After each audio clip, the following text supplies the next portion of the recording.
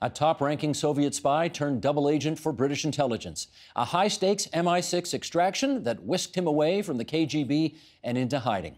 Sounds like the plot of a blockbuster film, but it is the true story of a man whose actions may well have been instrumental in ending the Cold War. That, according to author and historian Ben Macintyre.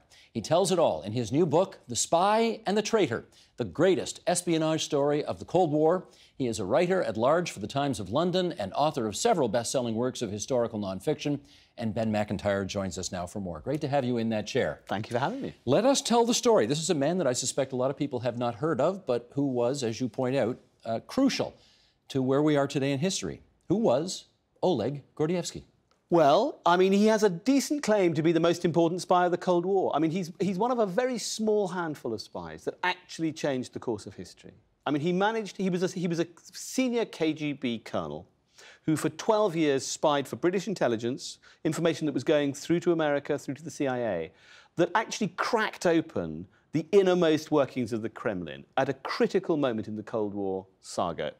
And in 1985, when his story comes to this rather dramatic ending, by that point, I mean, his information was going straight into the sort of policymakers' baskets. And you talked to him? Oh, yeah, many times. He still lives in a safe house in Britain, where he's been now for 3 decades. He's under very close protection these days. His neighbours have no idea who he is. He lives under an assumed name.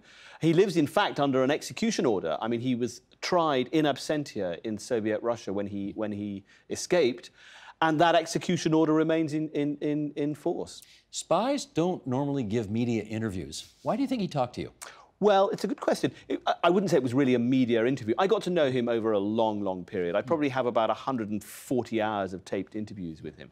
Oleg's now 80 years old. He's very keen to tell his story. I think he wants to sort of unburden himself in some ways of this extraordinary saga of which he was the sort of central player. It is extraordinary because he's not just, he isn't just a former KGB agent, but he came from a KGB family. And let's just do a little excerpt here from the book to set this up. Oppressive, mysterious, and ubiquitous, the KGB penetrated and controlled every aspect of Soviet life.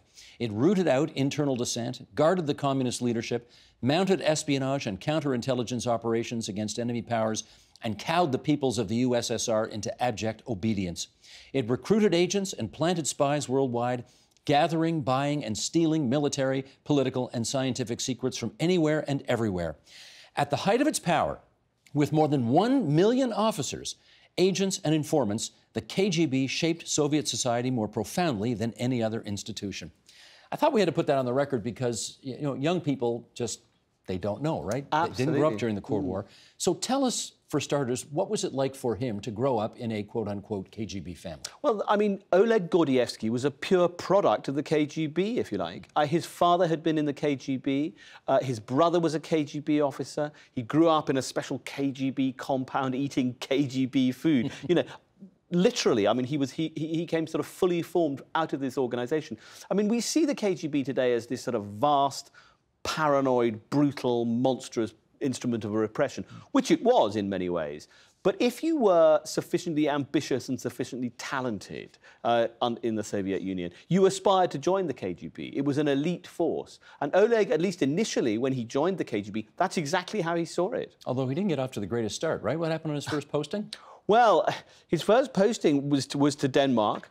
And that was his first foreign posting. Yeah. But before that, he'd spent a lot of time in Moscow creating identities for other spies. He did what is called, he was in Section S, it was called, Directorate S. And what they did was to create false identities for civilian spies and implant them around the globe in different places. And they were known as illegals. And for Oleg, that was a very frustrating period where he was sort of sitting in Moscow. But he did then eventually get his break and was sent to Denmark. And follow up on the story. What happened in Denmark? Well, I mean, initially, of course, he was still a purely loyal KGB officer. I mean, there was no question that he was ever going to sort of desert and change sides, although the seeds of it were there, Steve. You could tell there were elements in him that were beginning to rebel. For example, he had witnessed the building of the Berlin Wall, and that had a profound impact on him. And it was a kind of physical proof, if you like, of the way Europe was being divided in two by this kind of brutal ideology. And then another key moment for him came while he was in Denmark, when the Prague Spring, the great reform movement in Czechoslovakia, was crushed by the Soviet Union. 1968. 1968. And he was personally outraged by that. And that was, in a way, the pivot moment for Oleg. Here's another excerpt from the book. Why does anyone spy? Why give up the security of family, friends, and a regular job for the perilous twilight world of secrets? Why, in particular, would someone join one intelligence service and then switch loyalty to an opposing one? Gordievsky had joined the KGB as a loyal Soviet citizen, never imagining that he might one day betray it. What ultimately, in your judgment, drove him to switch sides? Oleg is, again, one of the very few spies I've ever come across who is almost entirely driven by ideology. Spies come in all sorts of shapes and sizes, and often the motivations are very varied. Romance, adventure, money, blackmail. You know, there are lots of reasons, damage, you know, personal problems that make them vulnerable to recruitment. Oleg is different. I mean, he took an intellectual decision that the regime he was serving was illegal and Philistine and brutal. Astonishing he could come to that conclusion, given his background. Absolutely. But he's a highly intelligent man, Oleg, and in a way, he's a student of humanity, if you like. I mean, when he was in Denmark, he had access to books and magazines and newspapers that he'd never have been able to read in the Soviet Union. And he approached it almost in a sort of, as an intellectual, really, and he sort of began to break down what he saw as the communist state and arrived at the conclusion that he needed, and he's no, you know, this, in a way, you could see it as an act of sort of vanity in a way. He believed he could materially help to destroy this machine. And he was right about that. He was right about that, out. eventually. Yeah. Yeah. I don't want to give away too much of the plot here, but I think our viewers would be interested to hear, you know, who approached whom and how did the Brits eventually turn him, or was he for the, you know, go into some of that if you would. Well, it was a very elaborate courtship, if you like. It took a very long time. There were signals, there were signs to the West that Oleg seemed to be someone who might be available for hire. And so the head of the MI6 in Copenhagen approached him very discreetly and invited him to lunch, and they began a long, complicated dance around each other. In fact, it was so subtle that at one point the MI6 officer sent a cable back to London saying, "Good God, I think Oleg Gordievsky is trying to recruit me." I mean, he literally couldn't work out which way it was going. But eventually Oleg, by a series of subtle signals, indicated that he was ready to start passing information. And yet he reported that lunch back to his KGB minders. That was his cover. He knew that if he'd been spotted seeing the MI6 officer, he'd be in real if he hadn't reported it to his KGB officers, his bosses, he'd be in real trouble. So the cover that he gave them was that he was sort of sounding out this other character, this MI6 officer, with a possible view to recruitment. So there was something in the file, which became very important later on, that indicated that Oleg had indeed met with British intelligence. And what kind of information did he eventually provide to MI6? Well, in the Copenhagen period, and we're now talking sort of early 70s, he was producing information that was identifying Soviet-recruited agents in the West.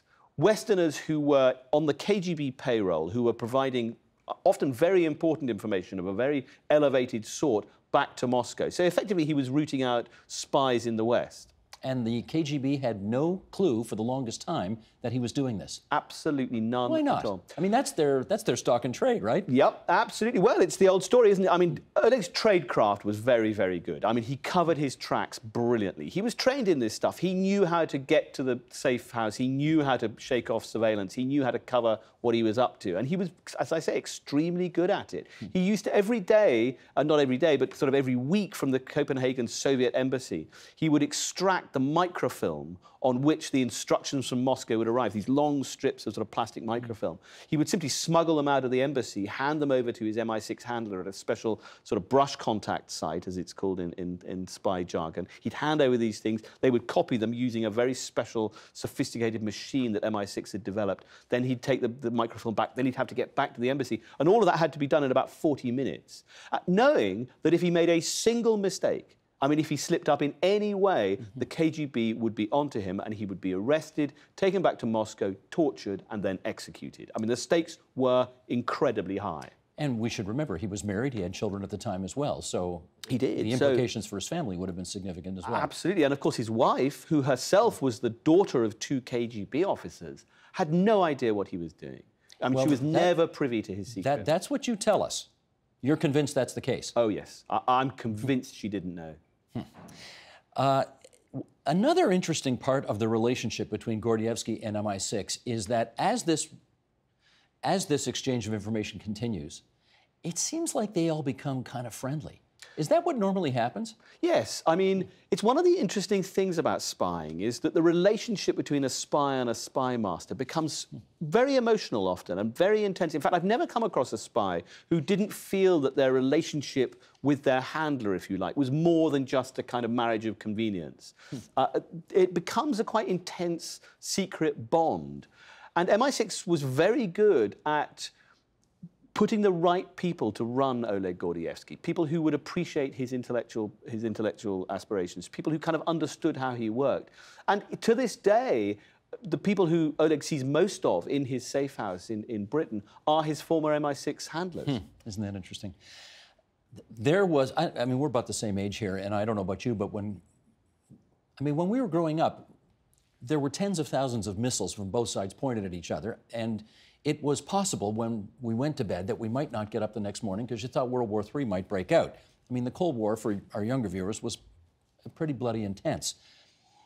The Soviets were convinced at one point that America was about to launch a first strike. What was Gordievsky's role in either convincing them that it was or wasn't going to happen? Gordievsky was absolutely central to that. One of the key bits of evidence, of information that he brought to the West was the fact that there was something called Operation Rian going on, which was a KGB program to try to establish when and whether the West would launch a first strike, would press the button first. And what Oleg was able to reveal to London and then latterly to Washington was that the Soviet leadership was genuinely fearful that this would happen. They were hearing Reagan's rhetoric about the evil empire, and they believed that the West was going to attack first. Now, this came as a huge shock to Washington and London. I mean, the idea that the Soviets might genuinely believe that the West was going to start this war came as a kind of complete revelation. And actually, they began to ratchet down the rhetoric. You can see a very significant change in the way America was talking to Moscow. And that is related entirely, not entirely, but largely to what the information Oleg was producing. So you begin to see the beginning of the end of the Cold War.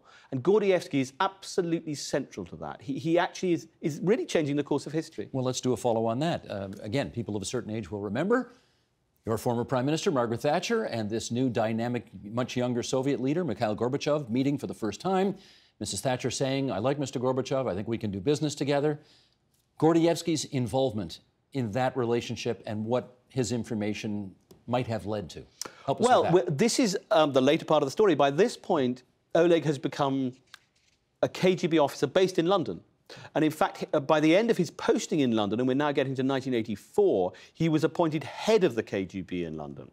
So he quite literally had the key to the safe. He was able to tell Britain exactly what the KGB was doing in Britain. So when Gorbachev, the rising star of the Politburo, arrived for his first visit, one of Oleg's jobs as this very senior KGB officer was to brief the young Gorbachev on what he should say to Thatcher. And he produced these very complex, very detailed briefing notes. But of course, those briefing notes were actually written by British intelligence. So you have a unique situation here where one spy is briefing both sides. He's telling Thatcher what to say to Gorbachev, and he's telling Gorbachev what to say to Thatcher. So when she emerged from those meetings saying, this is a man we can do business with, one of the reasons they could do business was because Oleg Gordievsky was rigging the business. No, but Gorbachev clearly did not know this. Did Mrs. Thatcher know this? She was aware. She knew of Gordievsky's existence. She knew that the British had a high-level spy within the KGB. She did not know his name. In fact, she always referred to him as Mr. Collins. Mr. Collins, yes. Yeah, I mean, why, we've never been able to work out. It wasn't until many years later that she actually discovered the whole Gordievsky case. But she did care about him, didn't she? Oh, very much so. And she felt an intense personal loyalty to this person she'd never met. She understood, I mean, she didn't really approve of spies, Margaret Thatcher. She thought the whole thing was slightly grubby. But she did understand that Gordievsky was taking an amazing, or Mr. Collins, as she knew him, was taking an amazing risk. Now, let's get to the title of the book for a second, because The Spy and the Traitor, one could infer that you're talking about the same person here. I mean, Gordievsky was a spy, and to Russia, Soviet Union then, he clearly was a traitor.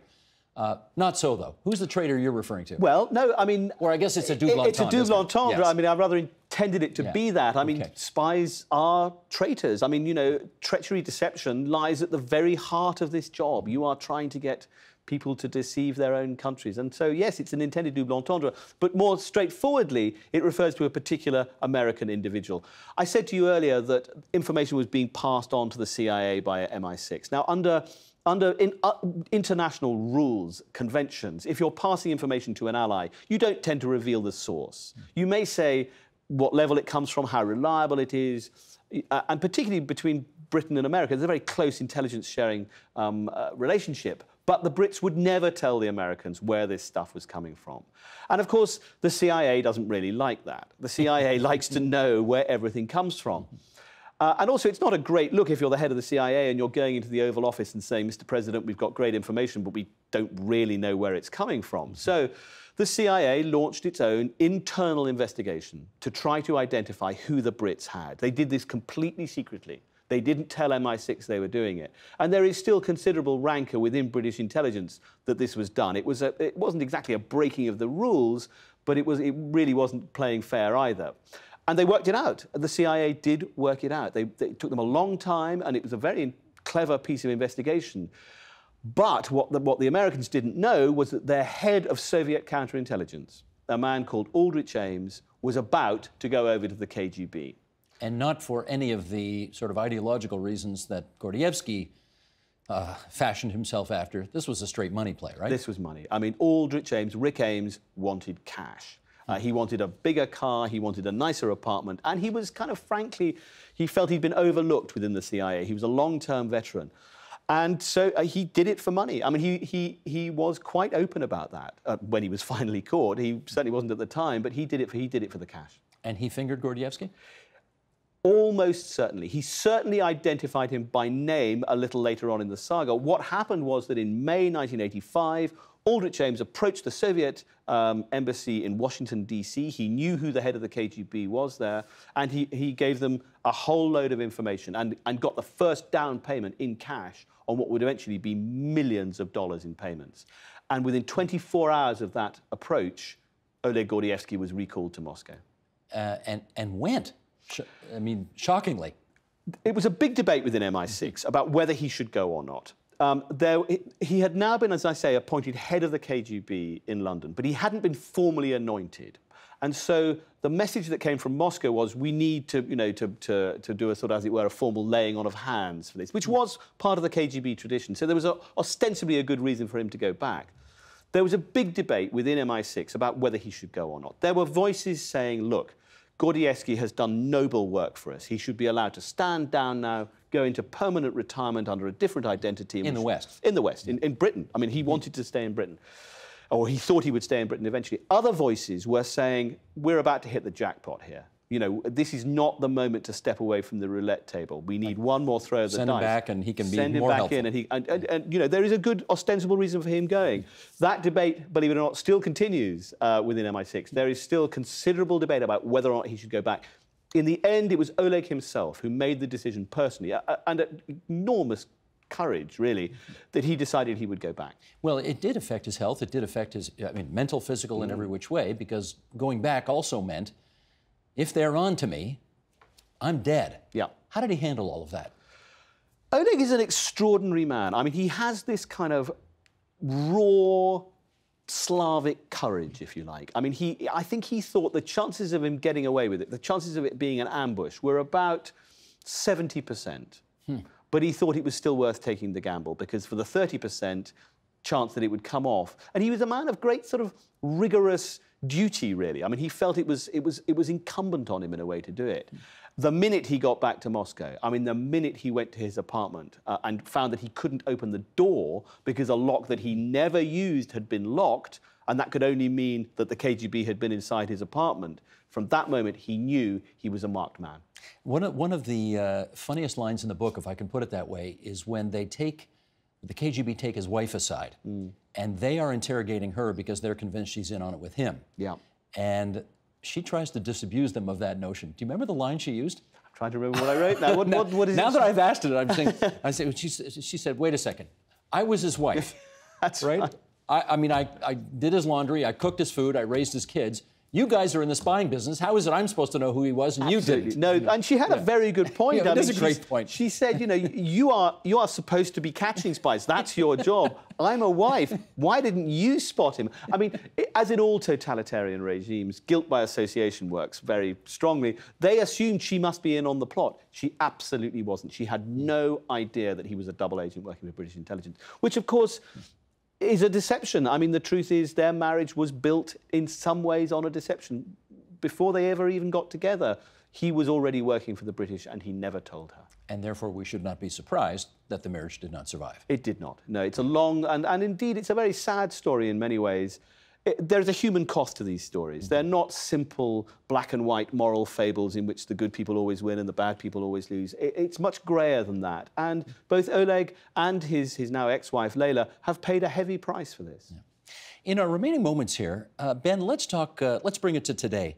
Do you know whether Vladimir Putin has it out for Gordievsky? Well, Vladimir Putin was a young KGB officer in 1985 when Oleg escaped from the Soviet Union. And that was a scandal within the KGB. I mean, it caused an enormous explosion. And a lot of Putin's immediate bosses and patrons were fired as a result. So it is said that Putin himself may have a personal animus against Gordievsky. I'm not sure if that's true. He certainly has a deep loathing for people that he regards as traitors. Do you know whether the file, though, would still be open and that the successor of the KGB would still be interested in tracking him down and bring him, in their view, to justice? Who knows? I mean, it is such an opaque world, the world of that area of Soviet intelligence. What we do know is that the execution order that was passed on Oleg all those years ago, more than 30 years ago, remains in force. It's never been rescinded. So Oleg knows about living with the threat of assassination. That is really what he's lived with for more than 3 decades now. So, but he, as I say, he's a man who has looked at death. He's looked at it very closely. During his escape from the Soviet Union, he knew that there was a high probability he was going to die. So in a way, death for him, you know, that threat of death is not new. But interestingly, I mean, after the attempted assassination of Sergei Skripal in Salisbury in Britain last March, the protection around Oleg Gordievsky has been increased hugely. I mean, he is now under very, very tight security. So he can't really lead anything close to a normal life, right? Can't go where he wants, when he wants, do what he wants, no. In some ways, Oleg is, and I use the word advisedly, he's a prisoner of history. I mean, he cannot leave his house without protection. He cannot live under his own name, you know. But I've never heard him utter a single word of regret. The KGB, of course, no longer exists under that name. It has successor organizations. Can you tell us whether those successor organizations have the same place in today's Russia as the KGB did in the former Soviet Union? Not quite. I mean, they are different organizations, really. They're split into different parts. The element of internal security that was so much part of the KGB world, the watching world where everybody was watching everybody else and prepared to betray everybody else and indeed to identify spies within whether or not they really existed. I don't think that element of the sort of KGB system still exists. On the other hand, as I say, Putin is an ex-KGB officer. A lot of what he believes are the sort of elements of power come straight from the KGB playbook. I mean, we talk about fake news, we talk about, you know, the sort of confusion of the West, we talk about the attempts to have an impact on Western elections. These were all things that the KGB would, these were things that Oleg was trained to do in the 1970s and was under orders to do in the 1980s. I mean, specifically, one of his jobs when he came to Britain in the early 80s was to try to disrupt the election, was to try to ensure that the candidate that the KGB wanted, which was, of course, the left-wing candidate, would win and that Margaret Thatcher would lose. So the idea that somehow interfering with elections is something that only happens in modern times is not right. Right. Let's finish on this, Ben. He desperately wanted to see the end of the Soviet Union, and it happened. When's the last time he was in Russia? The last time he was in Russia was when he was in the boot of a car being driven across the Finnish border in the escape attempt that he made in 1985. 1985. He has never set foot in Russia since. And he couldn't. I mean, he would be under extreme danger to do so. I appreciate that he couldn't. Do you know in any of your conversations with him, though, whether he wishes he could? He says he doesn't want to. He says he has left that part of his life behind, that he is a British citizen now, that he feels intensely patriotic about Britain. That said, I think there is, as in all Russians, there is a wistfulness for his homeland. Oleg would strongly insist that he is a patriotic Russian, that what he did was not in opposition to his homeland. What he did, he was fighting the system. He was not fighting Russia. So, and in many ways, I think he saw himself as trying to save Russia from this totalitarian regime. And so he remains, although an exile, he does remain a patriot. This is, well, Jean-Luc Carré says it on the cover, the best true spy story I have ever read. The Spy and the Traitor is, boy, is that a page-turner, I think is the expression. Ben Macintyre has been our guest. This is the greatest espionage story of the Cold War. Thanks so much, Ben. Great pleasure. Thank you, Steve. The Agenda with Steve Bacon is brought to you by the Chartered Professional Accountants of Ontario, helping businesses stay on the right side of change with strategic thinking, insightful decisions, and business leadership. Are you on the right side of change? Ask an Ontario CPA.